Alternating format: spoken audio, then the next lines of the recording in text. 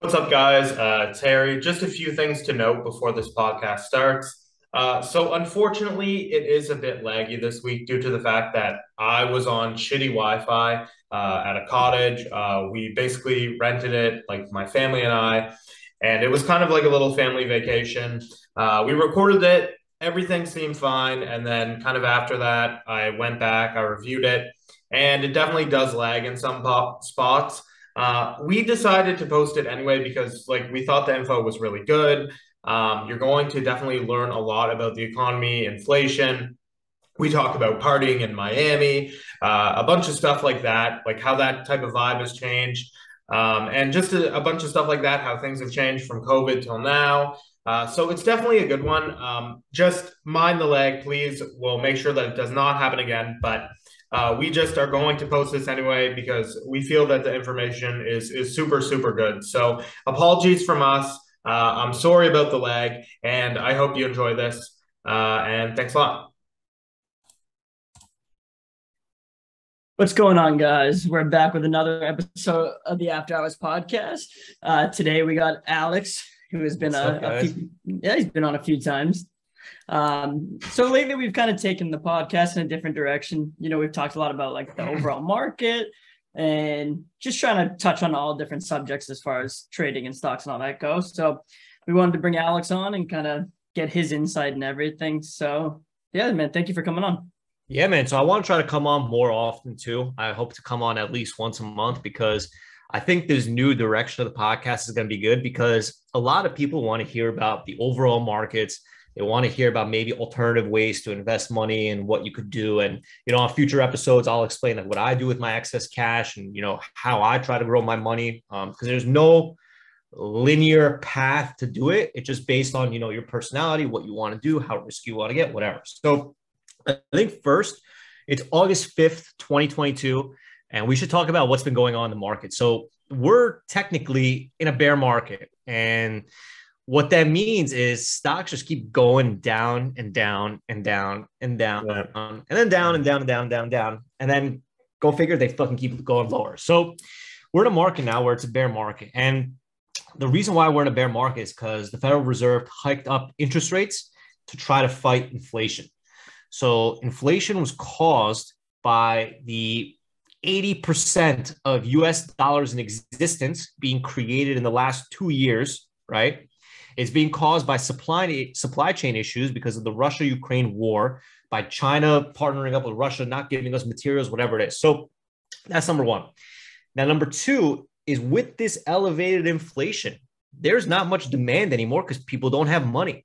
People don't have money because they spent all their money on stimulus checks. Whatever money they had, they already bought a Tesla, they already bought a Peloton, they already bought whatever the hell they were going to buy. So now the dollar is worth less. You have dollars anyway, and there's no demand to fucking buy anything. So that's what's causing all these crazy things. So the market now, as of today, has started to rebound a little bit. It's probably rebounded because people think that peak inflation is over. And the way that you could judge how inflation is over is the main things are energy prices, commodity prices, and housing prices. So these are the top three things that, judge the inflation. So energy went sky high because the Russia-Ukraine war is starting to come down. Commodities went sky high because the war in China started to come back down. And now with hiked up interest rates, real estate is the next thing to come down. So the market is starting to rebound in anticipation of us hitting peak inflation. Now, the thing to note is the market is what you do in the stock market is you pay today's value for future earnings or future whatever. Yeah. So even if inflation peaks in 6 months, the market is already pricing that in right now. So although we might have another month or two of inflation that's lagging, the market is telling us now based on commodity prices, based on energy prices, based on housing prices, that inflation has peaked. And, that's kind of where we're at right now. Who knows what's going to happen? Yeah. A lot of people are saying that there's going to be a recession, but I mean, what do you guys see on your end in terms of all this stuff? I think I think the scary thing to me is like what you said, like the market's kind of telling us the future direction of where we're headed. But outside of the market, I'm seeing more of like recession activity, meaning like my friends have no money to spend when it comes to like buying a house. People have no money anymore. They just to afford an average mortgage. They can't because do what it. happened is this interest before you with the let's say you're making X amount of money, you're able to buy a $1 million house. Now with the interest rates going up, you're able to buy a $500,000 house. All of a sudden, your buying power got cut in half. And I'm noticing what people are doing again. So my parents, they build homes, kitchens, baths, and people are coming to them with a shit ton of money, $200,000. Let's redo the house, but they don't have the cash. They're just taking out what the value of the house was now, and it's the same thing as 2008. Next thing you know, if the market crashes, if demand goes down, those people are going to be shit out of luck if they go to sell their house. I think crazy. I think for me, like just being in Canada, like you get to see like a bit of a different perspective because it's not necessarily the same as the States. So like I find here like people like don't think a recession's coming or that we're even in one, you know. But I mean, to me, like I just always like believe this, and like maybe that's because I'm like a long trader, but like I believe that when everyone sees it coming, the effects are usually kind of like lessened. Like when everyone's like preparing for like this big storm that's fucking coming, this big fucking blizzard, and then we end up getting like 10 centimeters, you know. I don't think it'll be as bad as people are like predicting. I think it's just going to be like kind of like a little like maybe like mini recession, as you call it. You know, you have the White House changing the fucking definition now. You have all this shit going on. I think it's going to be like a mini recession. I don't think it's going to be like as big as like 2008. I just think like the Fed's going to do what the Fed's going to do. They're going to cut people's fucking buying power. Things are going to. What's going to happen, bro, is this. The thing is, like, I think we're already in a recession right now. Yeah, we've been in one, and it might be that, you know, people yelling recession, recession, recession. It might be that inadvertently, the fear of a recession, right? The fear of a recession is enough to panic people enough to say, all right, recession's coming, recession's here. Everyone's selling, everyone's worried, everyone's whatever. Yeah. And with almost by causing a mild recession, like you're saying, it fixes it as if people are expecting a large one. Does that make sense? It's like, that's how I feel too. It's a little bit weird, bro. And to be honest, I'm going to tell you from like a product perspective. So I know people that move products, whether it be like vacuums, speakers, anything, any type of product, a microphone, whatever type of product. So what ended up happening is there was so much demand built up, because so many people have so much money. Now, what ended up happening is because of the supply chain issues. I don't know if you guys know, but China was not letting you ship containers, and the prices of containers quadrupled. So you were not able to get your products from China. Okay, you're not able to get your products from China. So you have all this demand. You have all these products fucking waiting. And what ended up happening is now that supply chains are starting to ease up again, you're getting into products, but that demand is gone. Yeah. Now that demand is gone, you no longer want to buy the products from the manufacturer. So now the manufacturer is stuck with so much inventory that they can't move because there's no demand. Yeah. People don't want it anymore. People have no money anymore. And now they're stuck with the bag of all bags of inventory that they can't move. And that's why you see companies like Walmart. That's why you see companies like Target saying, yo, we're overstocked right now, and we got to sell this shit at a loss, right? Yeah. So that's what's been happening, guys. And that's literally just in like the product industry. So there's so much fucking supply. Yeah. There's not enough fucking demand, which causes prices to go down, which causes inflation to go down. So it's almost like a self-fulfilling prophecy that is happening here, man. Yeah, exactly. I still think the scary thing is, though, even though we see it coming, and I agree, maybe it's going to be much more mild than everybody anticipates, but it doesn't change the fact that people just don't have money. There's a lot of people that are just, the wealth gap is getting bigger and bigger. And unfortunately, it's also stupidity, bro. It's also stupidity. I mean, like, look, bro, like, don't get me wrong. Like Like, bro, I got a good amount of money. I like to go buy stuff, stupid shit. Okay, no problem. I bought a samurai sword. I didn't need to buy a fucking samurai sword. Okay, sure. Aside from that, bro, when you go to the Gucci store, when you go to the Louis store, when you go to the Prada store, bro, it's like everyone's fucking balling out. Nope. And the reason why everyone's balling out, bro, is because they don't have money. They're putting it on their goddamn credit card. Yeah. It's an illusion, man. It's an illusion. So all these people that are already broke are trying to flex that they're fucking balling. Meanwhile, they're in fucking credit card debt, bro. And that's not going to change. That's the worst. And it get worse because, again, the less money that people are making, the more they revert their credit card. As interest rates, the more APR you owe your card. Yeah, dude, how many Teslas do you see driving bro, around? Do you know how many people I know went and they're everywhere? Everywhere, bro. Yeah. Because everyone took their stimulus. Like, oh, I have a shit ton of money now. Went and leased a Tesla. You make $50,000 a year, but you're driving a Tesla. And here's the problem, bro. The only way, right? So let's think about this macro. The only way so there's two issues that the Federal Reserve has right now, right? Number one is inflation. Number one is recession. Okay. Yeah. Recession is fixed by improving spending, by improving demand. People buy. When people buy shit, recession is fixed. Inflation is caused by the print of money, supply chain issues, whatever. So they got to pick which problem to solve. How do you fix each problem? Okay, number one, you want to fix the inflation problem. What you got to do is you got to create a recession. You want to fix the recession problem? The way to fix it is to print money, give people stimulus, and cause more inflation. So the Fed is stuck in the middle. Yeah. They're stuck directly in the middle. What do? Do I fix a recession or do I fix inflation? Yeah. And I think they're going to try to a little bit fix both. They're not going to be able to fix one. They're not going to be able to fix the other. They're going to go right through the goddamn middle, right? Yeah. Because what's going to end up happening is this.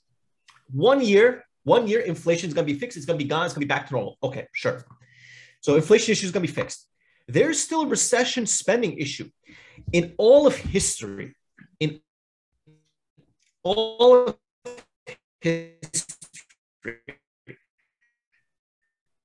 way to fix the recession is to have money to fight. We printed it. Vietnam War, we did not have money. We printed it. 2008 housing, we did not have money. We printed it. We didn't have money. We printed it. So the only way to fix the fucking economy is to print money. If you print money, you call it inflation. Okay. So that's the problem here is if we don't print money, if we don't print money, it's a depression because there's no money left. Yeah. You got to give these people money.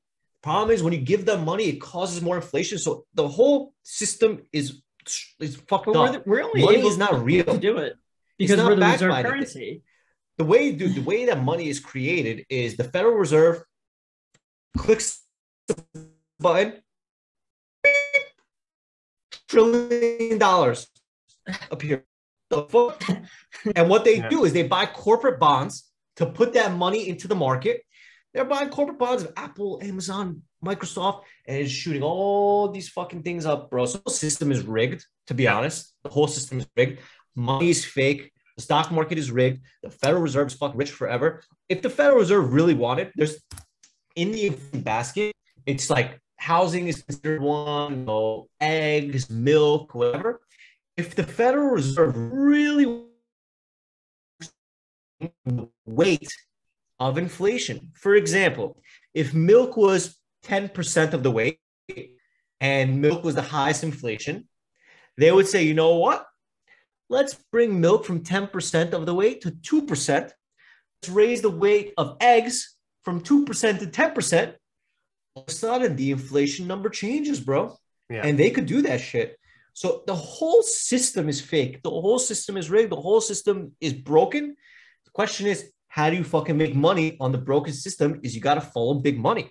So if big money is saying, all right, interest rates are up, it's real estate is going to crash.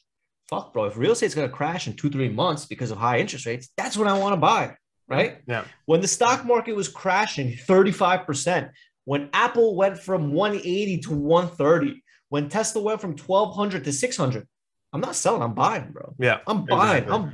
I'm clicking the fucking buy button because you always want to do what the opposite of the people are telling you. You always want to buy when the market is red. You Yeah, always want to sell when the market is green. So yeah, everyone right now is saying, "Oh my God, real estate is next. Real estate is next. Real estate." Yes, real estate is next, but you better be fucking ready to buy yeah. Especially because in what's going to cash happen is, too. Like unless you are want a fucking high interest rate, you better be willing to buy. or what you could do is this, Harry. What you could do is you could buy the house. So I'm going to give you an example. Let's say $1 million house. Okay. $1 million house in 2 months is 800,000. 800,000. Let's say the interest rate is 5%. I'm going to buy that house at 800,000. Next year, when the Federal Reserve starts dropping interest rates to stimulate the economy, I'm going to go and refinance that house at 2.5%. Okay. Okay. Yeah, That Right? actually works. Yeah. it's true. Of course Yeah, it no. works, bro. That's the system. Yeah. The system is rigged, Well, bro. The Rich system people is always rigged. stay on top because what they have the money to do it when houses come down. It doesn't even and have there's to the be rich opportunity. people, bro. But It just has to people be who are people still that are now can. financially literate. Yeah, Let's say, for example, bro, even having 100 grand in the bank is rich. It may not be a million, but 100 grand, you could fucking put a down payment on a $400,000 house. Yeah. And bro, if you buy that $400,000 house, maybe in 2-3 years, it's gonna be worth 600. You know. Yeah. So there's plenty of opportunities to make money, but you just got to be able to have cash sitting, waiting to be able to deploy. And bro, I deployed a shitload of cash in this market crash into, Tesla, Apple, Amazon, as much as I could, bro. And now my averages are fucking stupid, dude. It's stupid how a lot of people are down on the year, bro, on their large cap investments, their retirement, whatever you want to call it. And I'm pretty sure, bro, if I double check, I'm just talking about like large cap stocks like Apple, Amazon, Microsoft, whatever the fuck it is. Just this year, bro, I'm up 3%. It's not a lot of money, but the Nasdaq is down 33%. Yeah. No, I mean it's the same. I was the same way. I was very lucky, I'll call it, and we talked about in the last episode. I woke up one morning and I saw these prices of like Apple, Amazon, like you're saying, and I felt like a moron not buying. I'm thinking these companies are great. They're going to last forever. And I was the same thing. I said, this is it. So I don't know. I want to think everything is bottomed. And I personally do. And I think from here, we're just going to continue to rally. And I don't know what 2023 is going to bring. But for now, I think we're going to keep pushing. Here's the thing, bro. There's only been so many times in the stock market history where shit has been down 30%. Facebook Meta is down 50%, bro. 50%. Yeah. Shit, that's not anywhere, bro. I'm walking all around. Bitches are still using Instagram, bro. They might have a bad year. They might have a bad quarter, but like, bro, they're back. Shit like fucking Apple, Amazon. Yeah, Amazon might be overstocked, but it's goddamn Amazon, bro. Their cloud business is going to be worth $1 trillion in 10 years. Like, these are good companies. Like goddamn Zoom. Yeah. You're not going to buy a goddamn AMC. Roku. You're not going to buy a goddamn Peloton stock. But you're going to buy Google. God, bro, you got to buy company. We'll talk about this on a different podcast about how to determine which companies to buy and shit. But like, bro, there's so much opportunity out there if you just have some fucking cash sitting there, Yeah, 100%. And I just wanted to mention that, fuck. What the fuck was I gonna say? I just completely scary brain fart. Oh my god! Someone clip that. Yeah, I'll clip that. That's funny, man. We'll get it. But yeah, that's kind of where we're at right now in the overall market, guys. Man. The overall market is starting to slowly rebound. You got to remember that we've been in a downward cycle for 8 months. So even if we go up for 1 month, it doesn't really mean anything. It just depends. Same thing as support. If the stocks hold support, they're going to go higher. Yeah. If the stocks don't hold support, they're going to go lower. So it depends. Every single dip, probably market's going to crash today. Go figure, because we're talking about it. But every single dip has been holding, and you got to account for that. And if I remember correctly, I remember seeing a statistic out there that there is the most amount of people shorting the market in history in these last 6 months. Yeah. What do you guys think about if we kind of bounce from here and we go to like 420, like 430, and then what do you guys think about like we fade until kind of the winter, and then we like we like, set a good bottom in like October, November, kind of December, and then we rally You know off what the that. thing is, bro? For stocks to go higher, they need to go down and digest. For stocks to go higher, they need to go down and trap shorts. So in a perfect world, we go down to fucking 400. We trap a new round of shorts, and then we slowly start to staircase up because the market long term is designed to go up, bro. It's designed to go up.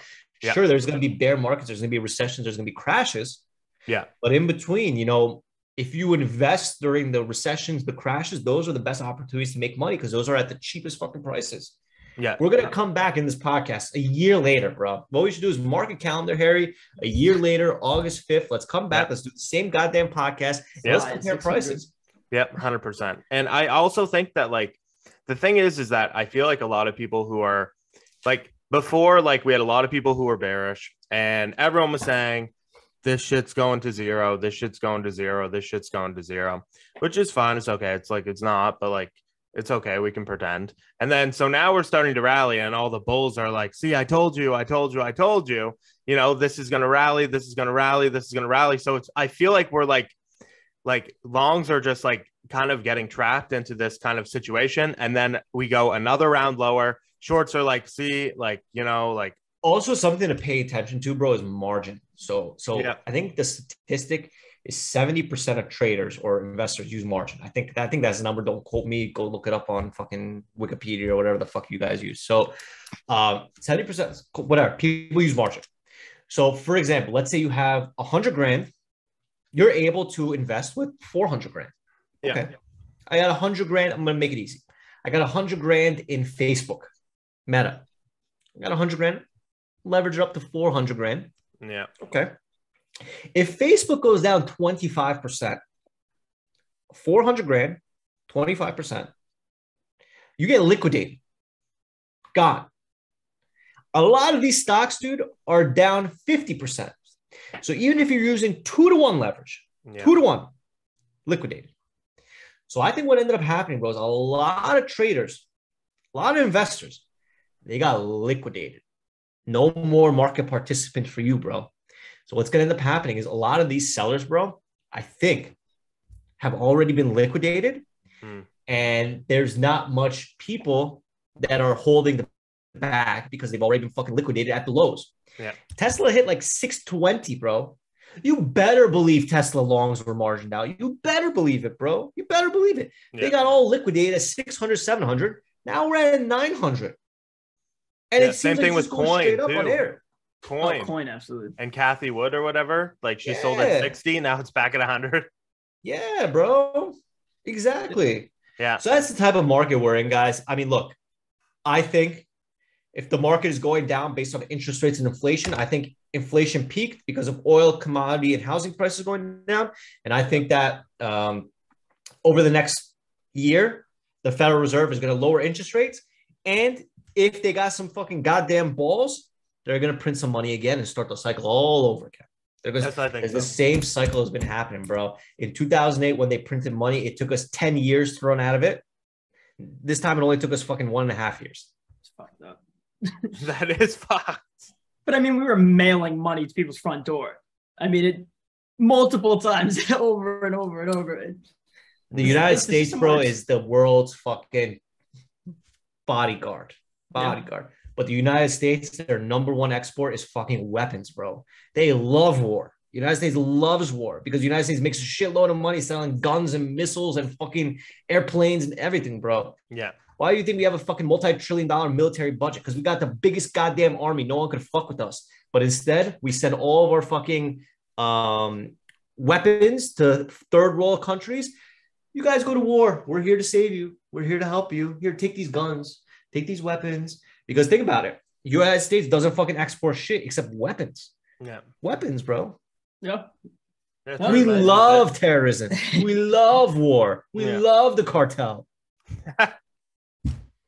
Yeah. It's a really fucked up world, man. And I'm glad that we're talking about this stuff on the podcast. Probably our YouTube channel is going to get deleted. But point is, guys, like, this is the real shit that's happening, right? This is the real shit. Don't listen to the White House. They're all a bunch of fucking politicians. Don't listen to the fucking Federal Reserve. They're all fucking lying to you. What you have to see is real world examples of what is happening. I don't know anyone that wants to be a trader anymore. I don't know anyone that has money anymore. I don't know anyone that's fucking Harry. You got a great topic about the Miami club scene. So you want to talk about that? Yeah. Well, I just heard that the vibe changed a little bit. So, I mean, if you want to kind of talk about that and yeah. So I have my brother lives in Miami and he likes to go out and drink and party and whatever. And like I don't really do that stuff, but like when I'm there, I like to go have fun, whatever. So I would say when the GME, AMC era and crypto era was happening, bro, every club impossible to get into if you're a guy. If you are a guy and you have money and you get into the club, bro, these guys are bringing Dom P champagne. They're bringing fucking like 1942. They're bringing all these crazy bottles. And what's changed is there's no more Dom P champagne showers. They're all just bringing out Grey Goose. Don't get me wrong, Grey Goose is fucking amazing, but the price of Grey Goose is 1,000 compared to Dom P, which is 10,000. You know what I'm saying? So the club scene has changed in the fact that these guys are not balling out anymore, bro. They're still showing up. They're still hanging out, but they're not balling, dude. Yeah. They're so not bringing out the fucking champagne or anything. No more champagne, bro. No more champagne. No more Ethereum Max. No more fucking AMC to the moon, you know? Yeah, what did you do? You guys were out and you fucking had a sign that was like GME short or something like that. All in short GME. Dude, I was fucked up that night. That was hilarious. All in short AMC and GME. Yeah. And that was I think that was the first red day that happened.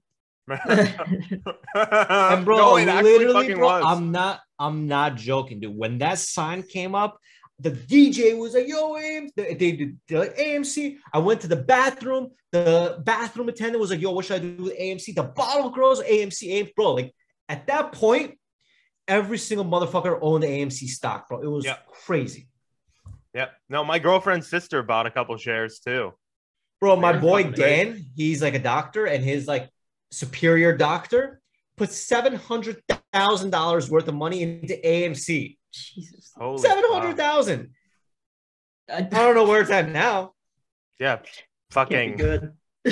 Holy shit. Well, I mean, that's like crypto. These are rich people, bro. These are rich people. Yeah. It's crypto. Dude, do you know how many people I know took out, like, refinanced their house? They took out money, invested all of it in Bitcoin at like 60K. How are they doing? Get paid really good. Yeah. That's what's been happening, bro. That's what's been happening. So, like, this is the world we're living in right now. The world we're living in is kind of messed up right now because there's a war going on. There's inflation going on. You know, purchasing power is down. And, you know, it's going to take time to fix, bro. It's going to take time to fix the way that you could see. And you can see, bro, these companies are laying off people. The reason why these companies are all laying off people is because they know that demand is not what it used to be. Yeah. And instead of fucking higher demand coming in to save costs, they're just laying off the fat. I'm sure a lot of these companies had a lot of workers that were getting paid to do nothing. Yeah. So it's smart. Layoffs are smart. It's just not good. It's smart for the business. It's not good for the average person, bro. Yeah, exactly. I mean, America's just like a stock, like kind of like what you're saying. We have to come back down, digest everything that we've done so we can keep going forward and keep moving up. And that's what we're doing. It's going to take time. Hiring. It'll take a lot of time. But I think you know what's going to happen, bro, is the world is resilient. And if there's anything I've learned from the world, bro, it's that history always repeats itself. So just like what happened in 2008 with housing is happening right now in the car market that you guys talked about. Just like everyone fucking lost their ass in 2008 and thought there's no way the world is going to be fixed, you know, preceded a 12-year bull run. And right now, when the entire world is collapsing, when it looks the darkest, just like they said in Batman, the night is darkest just before the dawn. So I love it. And you can tell, and you could tell from the corporate earnings, bro. Like, but one last thing is the corporate earnings, dude. They've been fucking crushing, dude. Amazon, Apple, Google, the biggest fucking market leaders are making a shitload of money. A shitload. So their earnings have not really been affected too much. So as long as they keep making money, bro, recession, depression, fucking giraffe market, bear market, it don't matter, dude. Yeah. It don't matter. It's true. Yeah. Yep. Oh, that was solid. Alex, you kind of killed it on the end there. That was good. So what else, bro? Let's talk about other stuff. How's trading been? It's been really good for me, to be honest. Like, I mean, a lot of people have been like kind of, I know it hasn't been great for like a lot of other people, but like the last like 3 weeks have been super solid for me. Yeah. Just because the thing is that my process is a little bit different. So like it's like the inverse of Alex, where like we always have one like hot stock to focus on that I can like either scalp around or just like do something like that. Whereas like I feel like a lot of people, like it's easy to get squeezed in this market, I feel like. And then like by the time you get blown out, like a lot of people don't want to like short the backsize, or like they're already squeezed out, or like whatever, and they just don't want to come. What Harry does is very smart. So like how do I explain it without giving too much away? So what Harry does is like, we short at resistance. So we wait for a stock that's already broken to bounce and short at resistance.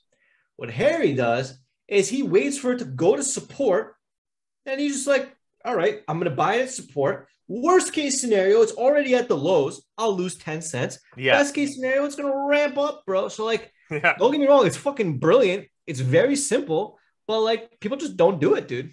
No, it's like, I find like for me, like, for example, like yesterday, what was it? NVIV or something like that. That like, was fucking nuts. Hot chick had already fucking tanked. Money was slowing into NVIV. Took some 840, sold into fucking 12, and that was like a 5-minute trade. Or even if you look at any of these stocks, where like I have NERV on my thing right now, it's down from 460 to 380. Yeah. I'm sure if it goes down to 380, Harry's gonna buy it.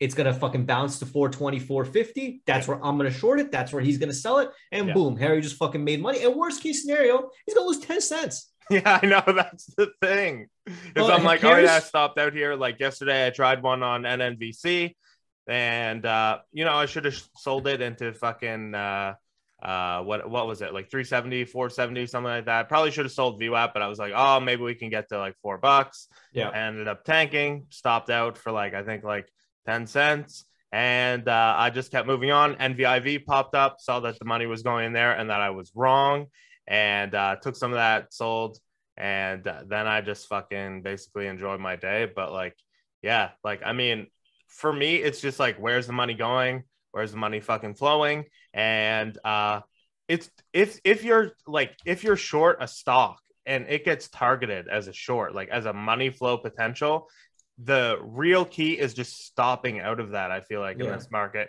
because a lot of people get stubborn. A lot of people get stubborn, and like it's like targeted for whatever reason. And then they're like, oh, but it can't. And then they get blown out. Dude, Alex, I remember we got on the phone like 3 or 4 years ago. We talked about this. If you're short and a stock instantly becomes the hot chick and all the money flows there, it is perfectly fine just to get the fuck out and get flat. Because you're going to be able to get an entry at a better price, dude. Yeah. But people add. But a lot of long traders, I want them to focus on what Harry does, because what he does is not only keeps his losses small, he's the least greedy long trader I've ever met. He sells where he needs to sell. He sells at resistance. That's it. It's very low risk, bro. It's low risk. So like, bro, Harry, I'm sure you got a fucking bajillion videos on this stuff, but like, just basically, if you have any questions, hit up Harry. But like, basically, if a stock is on the lows, chances are it's going to go lower. Okay. But it has a higher probability of bouncing. It's the same thing with the stock. The higher it is, the more probability it has of kind of coming back down, you know? Yeah, exactly. Especially in the fucking small caps too, because everyone wants that one that goes from like 2 to 10 or 2 to 20 or 2 to 30 or whatever. But like, if you're just consistently selling, like, okay, I'm going to target, like if we're super under VWAP, I'm going to target, like maybe a little bit over VWAP for a fucking sell. Or if we're opening around VWAP, okay, maybe I look at fucking like highs for a sell, or like some whole number or something like that. Like, it's just like for me on a given day, I just need to make sure that I don't like pick any stock, if that makes any sense. Like, I just have to really be in tune with what's going on and really see, like SOPA, I didn't get to trade yesterday because like I woke up and it was already up at like 360, 370. So by the time we get to $3, it's like, it's not really like a good risk reward opportunity for me. So I'll just leave that alone. And then I was like, okay, well, I'll just get the next one, and it may wait. Like, what did you wait? Like 30 minutes yesterday to take a trade, Alex? 1 or like hour and a while? 1.5 hours. Yeah. Like you waited a while. You just have to wait until this one dies off. And sometimes for me, it doesn't. Like, I'm like, okay, no trades. Cause like we had, like when Siga was running and those other stocks were running, they would just run right out of the gate. You know, they would just fucking start going out of the gate and they would not stop. So like for me, it's like all the money's there. There's not a good risk reward opportunity. So I'll just come back tomorrow. And then yesterday was like my process to a T, where it was like, okay, SOPA had tanked. Money was going into another one. It was a great situation to fucking, you know, just take some. And we ended up just, it was like 2 halts or something like that, 2 halt ups. I was like, holy shit. Yeah. Stocks are running right now. Jeez. Yeah, maybe we should cut this. All right, guys. I think that's probably gonna be it. Yeah. We're recording this at like 8 a.m. So it's been like 8:30 right now. So oh shit. So guys, what you should do is leave a comment in the video and let us know what you guys want us to talk about on next week's or not next week, next podcast. Yeah. So that we have a list of topics and we can just kind of keep going through stuff that you guys want to hear. And if you thought that, you know, this conversation was helpful and you want to hear more about this stuff, just let us know and we'll kind of turn the podcast into whatever you guys want to see. So good stuff, guys. For sure. Awesome. All right. Thanks, everyone.